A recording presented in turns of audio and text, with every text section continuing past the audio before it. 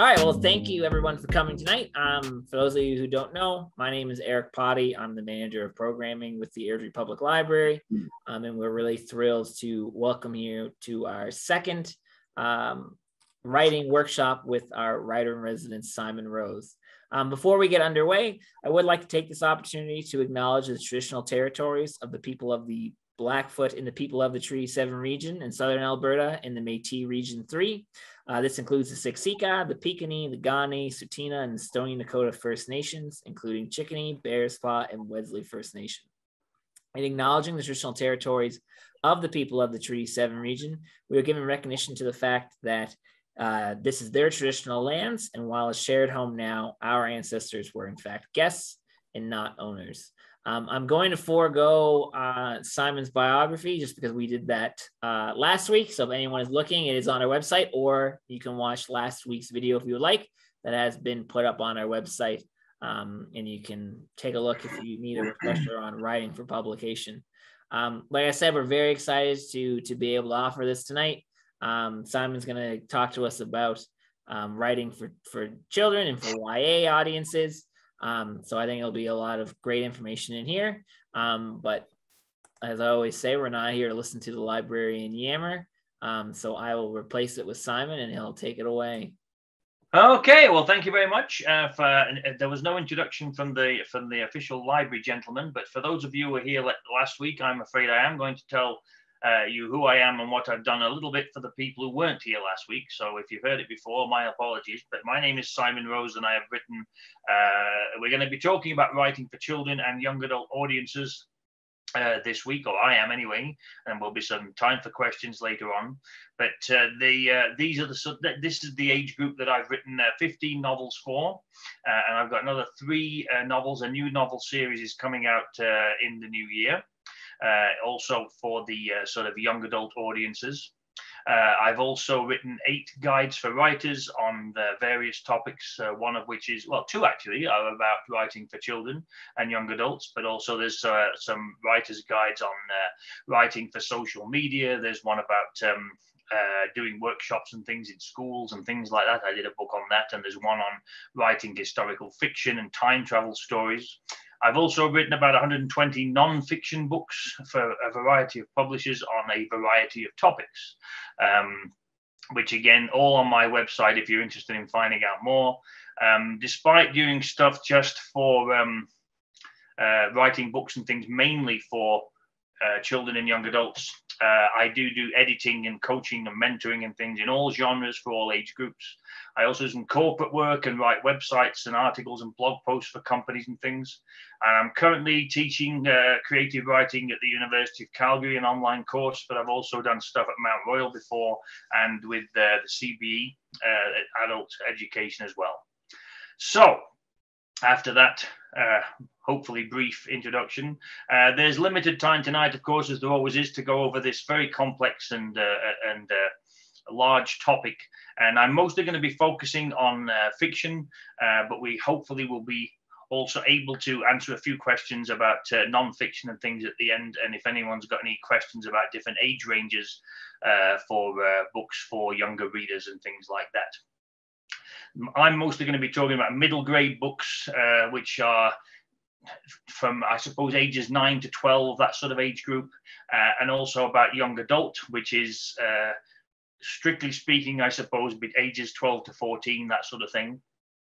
But there's no real hard and fast rules on that, I've always found over the years. It really does depend on the reading level of the children. Sometimes there are some 9-year-olds that will read books that are meant for much older children, and there's also 14-year-olds who aren't reading at that sort of higher level either. So it's all very dependent on that, really. So as I say, no real hard and fast rules about this, but there are a few things that I've come across over the years that I can point out for sure. One of the first things to note is if you're writing for this age range, 9 to 12, 12 to 14, that sort of area. Writing older is one of the things that I came across quite early on. And what this meant to me was that if your readers are probably 9, 10 years old. The main characters in the book, that are the children characters anyway, the young characters, should be the same age or older, preferably probably a little bit older than the kids who are reading the books. It's just that they seem to have be able to identify more with them in some ways. They don't really want to read books that are about children that are younger than them. They'll probably see them as being for little kids and things like that. Just like somebody who's usually reading books for that are meant for 12 to 14-year-olds aren't going to be reading picture books very often. So that's one of the things I found out early on, that if your readers are going to be about 13 or 14, then your main character should be about that age or slightly older. One of the other rules that I have always told people about as well is realistic settings in these stories for children too. And I'm going to be sort of returning to this theme a little bit again during this little talk, in that even though the books are for children or for younger readers, it's not wise, and you really shouldn't be cutting corners and things with certain parts of the story and the plot and everything and the characters and everything, just because these books are for younger readers. It has to be realistic, and things have to be plausible as well. Not just because they're for children, it doesn't mean you can skimp on that. For example, this book here, in this one here. This was the first book that I published. This is all about a kid who travels in time through the frames of paintings in a museum. And it's I had to work out just for myself and for the readers, I suppose, just how this all operated, how the time travel method actually worked. Even if it was fictional, I had to work out in my own mind, so I could explain this to the reader exactly how this worked out. It was the same thing with my second one here, which is about the Sorcerer's Letterbox. Same age. These are both books, by the way, for the younger age range, I suppose, for the 9 to 12s. With this one, it involves the main character is exchanging letters through time with one of the princes in the Tower of London at the end of the Wars of the Roses and things. But and he does travel in time at some point. There's a wheel on top of the box that he can turn to travel in time and everything. But one of the things that had to be realistic about it was because he wasn't just doing something in the present day and then going back in time and having his adventure and going back home safely again. This letterbox is something that he carries around with him in the story. So I had to be very specific about the size of that. It's not a sort of box that he can fit inside a pocket, for example, but he does need to be able to carry this thing around with him, say, and so it couldn't be. I had to be specific on the size and how it worked and things like that. The third one I put out, I'm not going to talk about all the books here, but this one here is all about cloning, evil scientists, secret experiments, and laboratories, and this kind of stuff. But again, I had to be very specific in my own mind and to explain this to the reader as well. It had to seem realistic and plausible exactly how the imaginary scientific procedure actually worked. So I had to work that out as well and make sure it was realistic. And one thing I should mention in that one as well is you've got to also be able to describe, say, the setting of, say for that one with the cloning, evil scientists and that kind of stuff. You have to be able to explain, even though the readers may be familiar from TV and movies and books, and of course from their own personal experiences, they know what laboratories and hospitals and these sort of things actually look like, but you've still got to be able to describe it. You've got to be able to describe it realistically as well. So again, just because it's for children, it doesn't mean that you can skimp on the details there. Another thing to consider when you're writing books for younger readers as well is that the children have to be the heroes of the story and work out all the things themselves. You can have adults in the story. In fact, sometimes it's quite essential to have adults in the story as characters. But of course, adults can do things some things anyway that children can't do. They can drive, they have credit cards, they can book airline tickets, and they're of course bigger and have a greater strength than children and this sort of thing. And it'd be very tempting for them to solve all the problems for the children and decide on bring everything to a satisfactory conclusion, and without the children really having much of an impact on that. But it's important that the kids are there to solve most of the things themselves and be the heroes of the story.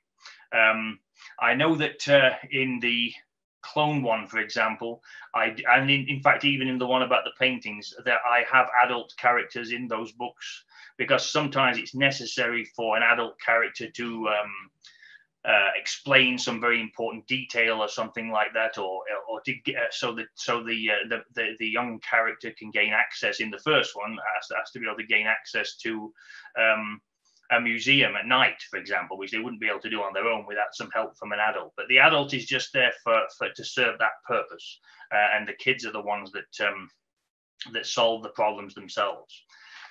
One of the other things I've noticed too in my own travels through this wonderful journey through the writing world is so that the kids can be able to relate to the story and relate to the characters is important as well. And that may seem difficult if you're writing things like I am about time travel and other dimensions and parallel worlds and science fiction stuff and everything. It might seem difficult to be able to do that. But if the story is set in the at least partially in the present day. The one I did about the cloning takes place in the present day as it was then when it came out in 2005, I think. But even the ones about time travel, they usually, the story takes place at the beginning. It's in the present day and everything like that. The characters are going to have amazing adventures in time or in space or an alien planet or something like that, perhaps. But they also, the main characters can also have things that the reader will be familiar with. They've got overdue homework projects. They've got parents. They've got siblings. They might have pets. They own a bike or whatever it may be. It's stuff that, although it is a novel, it is fiction. They know it's a story. If the character has some of those things going on in their life, then the reader's going to be able to identify with the characters a lot more. And then they're going to, of course, hopefully be able to enjoy the book more and buy more of your work, all being well. We mentioned sort of no hard and fast rules earlier about kids' books and everything. And it's the similar thing with word counts, how long a book should be, and things like that. Obviously, a book for middle grade readers or a book for young adult readers is going to have more pages and more words than a picture book for younger readers, naturally, and it's going to have less words than some big novel series for adults and things like that. But for me, it's mostly been about the pacing of the story, I suppose. Really, I've always tried to start with a very dramatic beginning to really hook the reader and drag them in the first chapter. Sometimes it's only been might only have been like a prologue or something like that at the beginning, but it's definitely something that I've always done at the beginning of the stories anyway, to hook the reader and drag them in, and to have the reader think or to say to themselves, what on earth is going on, but in a good way.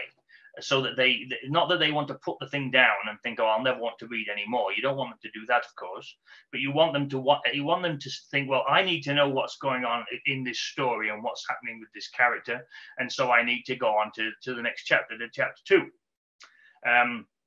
In the chapters themselves, I usually have cliffhanger endings at the end of each chapter for the same purpose, really, so that the reader will want to, they'll either be mildly intrigued as to what's going on and want to read the next chapter, or they'll simply have to turn the page to find out what's going on.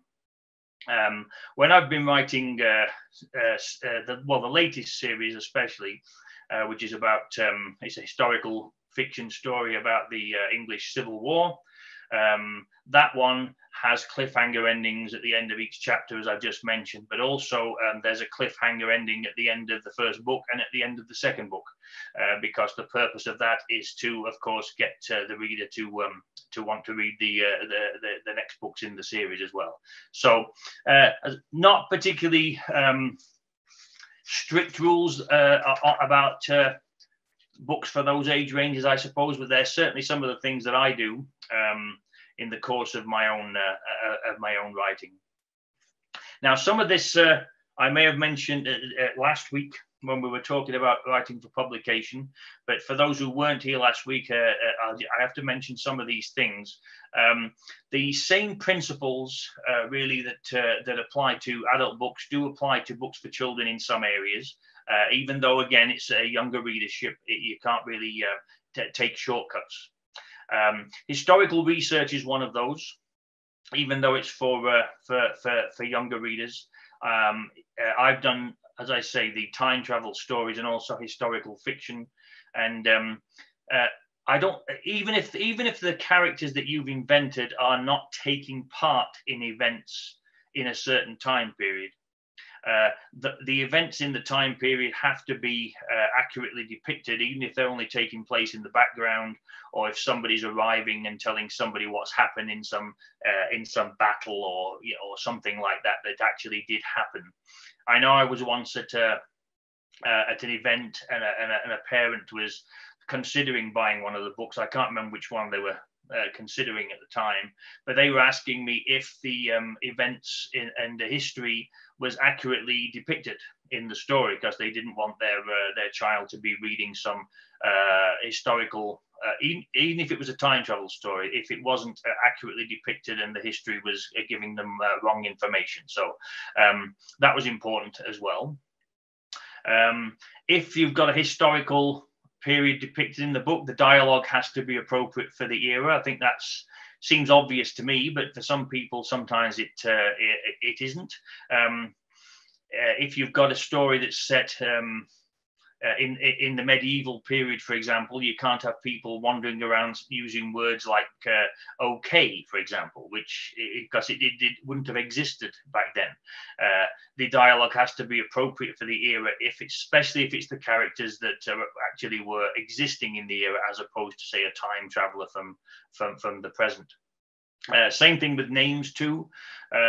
If you've got stories set in the Middle Ages, you've got to make sure, or the Middle Ages, or World War II, or the Victorian era, or something like that. Again, even if it's for younger readers, the names have to be appropriate to the time period. Same thing too with the plausibility of a historical story, even if it's for kids. Clearly, people can't go around carrying cell phones in ancient Rome and things like that. You can't have anachronisms like that. That's reasonably obvious. But also, not just from a technology point of view, you have to carefully consider, even in a kid's book, that say certain political views about democracy and everybody being able to vote for their government or something wasn't always something that people would be thinking about in certain historical time periods. I know when I was doing my medieval book, a novel that was set in the time of the Black Death in the mid 14th century, I had to be very careful and make sure everything was accurately depicted regarding the status of women in that particular time period, whether they were in the upper levels of society, in the aristocracy, or elsewhere. So that was an important thing to consider, even though it was a book for say 12-year-olds. Same thing with science fiction stories, as I mentioned earlier with the clone book and everything. Even if it's imaginary technology, it has to be plausible. It has to be seen to work. When I was doing more in-person visits in schools and things like that, I would sometimes be asked questions as to how this particular time travel method worked, or how these people, this cloning technology worked and things. And I had to have an answer in my own head as to how this imaginary technology worked and everything like that. Same thing with fantasy worlds, and magic as well has to be seen to make sense. And of course, the plot has to make sense as well. It has to be. You can't just have things coming out of nowhere that don't make sense. The plot has to make sense throughout the story. Now, and the main reason for this is, and I think I might have mentioned this last week, one of the main reasons for all this is that although the books are written for children and teenagers, the reviews are not done by, well, they might be, a few of them might be done by children, but the vast majority of the reviews of your book for this age range are going to be done by adults. They're going to be teachers, they're going to be librarians, they're going to be professional book reviewers, and these things will be reviewed, and the review will be on Amazon. For good or bad, and if you have some historical anachronism or something that's not plausible, or you're using a character name that doesn't fit with the time period, they may or may not mention that. But if they do mention that, it could have a really detrimental effect on the book and on your reputation, perhaps as an author. So just be careful that you get all these things right and adhere to these principles, I suppose. We did mention last week briefly about, of course, you have to have an idea for a story, obviously. You have the idea first, then you start writing the story. And ideas come from up here. They come from your imagination. They come from in your head. And they get there from books, from TV shows, from movies, from online. I've had some story ideas from dreams, and not the entire story, maybe sometimes just the premise, I guess, from a dream. But it's another one of those things you can do. History, with me being a history major and a degree in history and everything, I've always had an interest in history as well. I'll watch history stuff on TV and movies and things as well. So that's certainly been a source of inspiration for me for kids' books, and also from everyday life. You can just get ideas sometimes from when you're grocery shopping, when you're out in the car, or when you're walking the dog, or ideas can come from from just about anywhere. Sometimes the author sometimes might just think to themselves, well, what if, what if this could happen, or what if that could happen? For example, what if one day you went home after work or school or something like that, and in your mailbox you found a mysterious scroll, and when you opened it, it was inviting you to attend a school for wizards. Well, whether that's where the idea of Harry Potter came from or not, I have no idea, but that's one example of that. Or what if a flying boy dressed all in green appeared at your bedroom window and invited you to travel off to a magical land, like in Peter Pan? Or if you wandered into the back of your closet and wandered into another universe, like they do in The Lion, the Witch, and the Wardrobe, or you followed a white rabbit across a field and it went down a hole and you followed it into another dimension. Ideas can come from just about anywhere. I know with the one about the paintings, for me, the first premise, the first idea of that was, I think I was just thinking about, well, what if somebody, that was it. It was, what if the portrait was haunted by the ghost of the person it was painted of? And this was one of the first ideas I ever had. And I thought, that's good. That's going. If that's been done before, that's a good idea. But then I thought quite soon afterwards, I thought, well, what if the person was actually trapped in the painting by an evil spell, by an evil wizard or something like that? And then after that, a character from the story would try and help the person escape from the painting.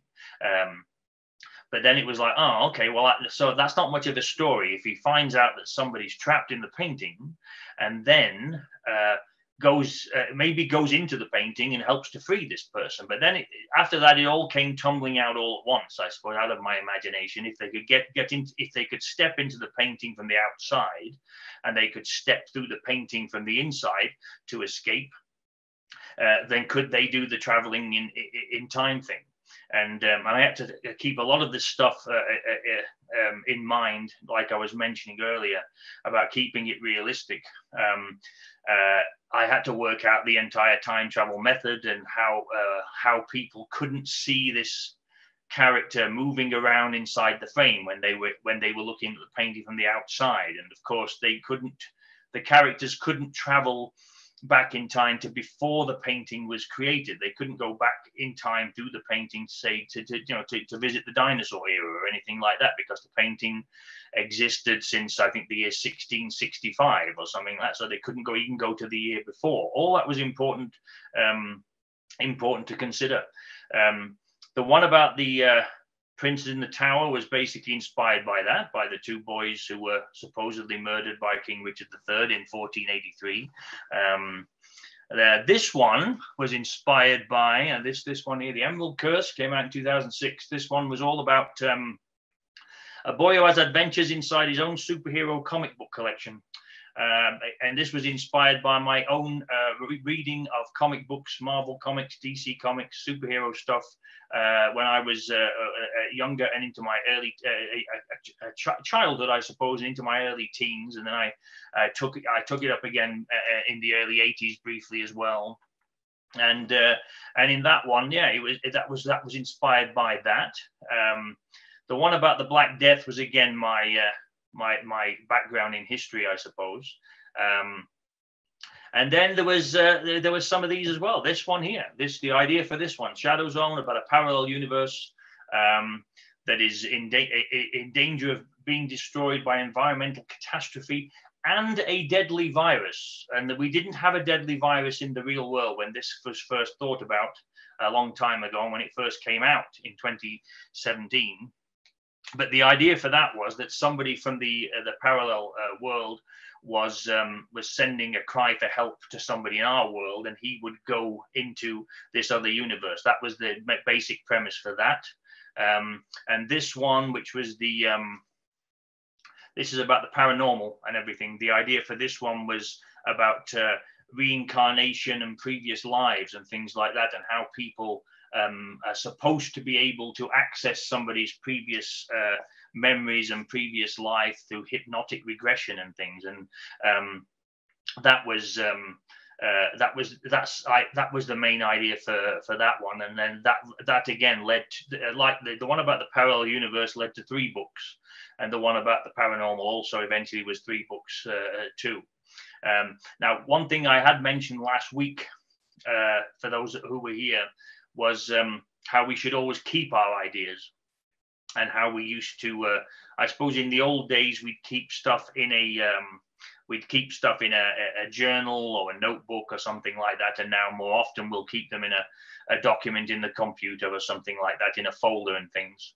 I just wanted to mention that again briefly, because some of these ideas, I only had the first part of the story, like with this one about the parallel universe. I had the idea that he would be contacted by somebody from this other universe, but I didn't have anything beyond that. And that sat around for quite some time. It was one of the first ideas I ever had. And then it sat around until 2017. The paranormal one was much the same. I thought, well, he's going to go back into somebody else's life through hypnotic regression and prevent something from happening, but I didn't know what else was going on beyond that. And then of course, where's this one? Oh yes, here it is. This one. This was one I mentioned briefly last week. With this one, in the sphere of Septimus here, another very early idea that I had from my own story notions and things in my career. And with that one, it was all about a character visiting the most mysterious village in England that had the most legends and mythology attached to it than anywhere else. And when he was there, he discovered a portal to another world, and that's all I had. I didn't know where he was going to go, what the other world was like, or anything. But eventually, I got the rest of it. Same thing with the one that's just about to come out about the Civil War was much the same. I had an idea of what the story was about and when I wanted to set it, but it sat around for quite a while. So you should always keep your ideas, because you never know when you're going to get another piece of the puzzle, I guess.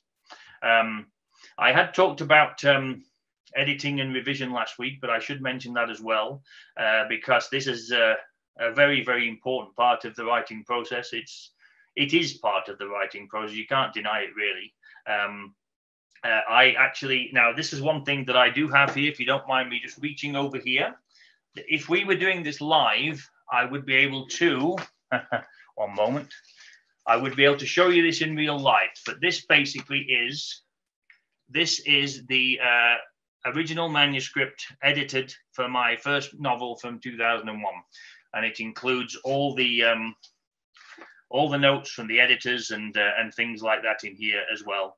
I used to take this with me to classes and things and pass it around for people to look at. It's a fascinating thing. I had sent this to the publisher in the mail and got it back in the mail because it was that sort of time period. Now everything's done with track changes and all that sort of stuff.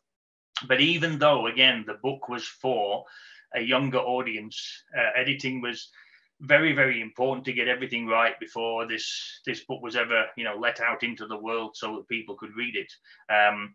The editing and revision part of the process is even more important if you're going to be self-publishing, because if you actually get your book into the hands of a traditional publisher, they're going to have editing people who'll be looking at it and everything like that. If you're self-publishing, a lot of that is stuff that you're doing yourself, or you're hiring someone to do it for you, but you're going to be making sort of final checks and things like that.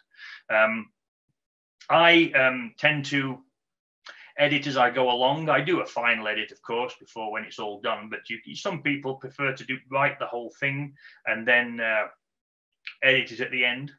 I tend to do it as I go along. Sometimes it's one chapter I'll do after I've written it. Sometimes it's 2 or 3, but I'll tend to do it as I go along. And a piece of advice I would probably always give to people, even for kids' books, is don't be afraid to revise the thing. It never, in my experience, if you're editing your book, it never seems to get any worse. It must be getting better, but it doesn't get any worse if you're editing it. I have an outline now for the books. I didn't for the first one, as I mentioned, I think in the class last week. I usually create about a short paragraph for every chapter of the book. It does change as I go along. Sometimes it changes substantially, but never completely. Sometimes it's just that last, that third quarter of the story that might be changing a bit when you need to be sort of wrapping a lot of things up so that the ending makes sense and things like that. I've found though that it has helped me. It's helped me to stay on track, and it's helped me, as I've said before. I think it's helped me as well. If I've got an outline, I've been able to get away from this computer and away from my home office and go out to a coffee shop or something, away from distractions, and have the outline with me and work on a particular section of the story. It doesn't need to be a whole chapter. It might be an action sequence or something in one of the chapters that I've got to work on, and I don't seem to be making any progress at home. But if I've got the outline, I can take it with me to a different location. Now, of course, you can decide if you want to. It's entirely up to you. It's not the law, of course, that you have to edit and revise your book. You can certainly choose not to do that if you want to, or you can choose to do it poorly, as some people have done in the past. There are a few examples I would like just to read out to you here that did actually make it out into the real world. Because somebody didn't check them over properly, and most of them, all of them, in fact, do sound quite plausible. They do sound as if we know what the author's trying to say, but they've not really been looked at properly, whether it's for grammar or punctuation or just not checking it over. The first one I always remember it was a story about a young girl who lived near the ocean, and her family had gone away, and she was missing them very much and everything. And every day she went down to the shoreline, stared out to sea, hoping that the boat would be bringing her family back again. And the line in the book said that she ran down the beach and cast her eyes out to sea, which of course we know what the author is trying to say. She's going down the beach, she's peering out onto the horizon to see if the boat's coming home. But it does sound as if she actually took her eyes out of her head and threw them into the sea, which obviously is not what the author meant at all. Another one I always remember was a story about that was set during a soccer game, and the line in the book sounds perfectly plausible when you read it, but then you look at it a second time and you realize it's a bit silly. When It says, he was about to score when he lost his head and kicked it into the crowd, which again, we know what they're getting at, but it does sound like his head fell off and was kicked into the crowd at the soccer stadium. Another one was all about, it was a sign, I think. Yes, it was a sign that was at the gateway entrance to a safari park, which is like a zoo that you drive around in your own car to look at animals and things like that. And this warning sign was at the front entrance, and it said, excuse me, it said, elephants, please stay in your car. Now, they'd obviously missed some punctuation there because they're trying to tell us that the elephants are dangerous, so don't get out of your car. You could get hurt. But it does sound like they're asking all the visitors that are elephants to remain in their car, which is, which is not obviously what they meant. And the last one I always remember is the soldiers were close enough to see their enemies eating their lunch through binoculars. And again, we know what the author's probably trying to get at there, but it sounds plainly ridiculous when it's not been checked over properly. So if you want to not edit your work and put it out there by not checking it over, by all means, I suppose you can do so, because other people obviously have done in the past. I should mention as a final point here in this thing, because I don't have an amount of time, is sometimes people will tell you when you're writing, even for kids, they'll tell you that you should write, they say, oh, it's all about writing what you know. Now, if you're somebody like me who writes about science fiction and fantasy and time travel and other dimensions and parallel worlds and things, that might seem like a bit of a tall order, because these things are all very much in the imaginary world, I suppose. But it doesn't always mean that particularly. It means that if you're writing about something that you know about, if it's a historical period that you're quite fond of and you know a lot about it and everything, it's the whole project that you're doing is going to seem a lot less like work if it's a historical period that you're keen on learning more about, or indeed you might already know quite a lot about. I've certainly had to write about some historical periods that are not as popular with me, perhaps, sometimes when I've done non-fiction work and things like that. But as I say, if you're writing about things that you know, it makes it seem, the whole process is a lot more fun and things as well.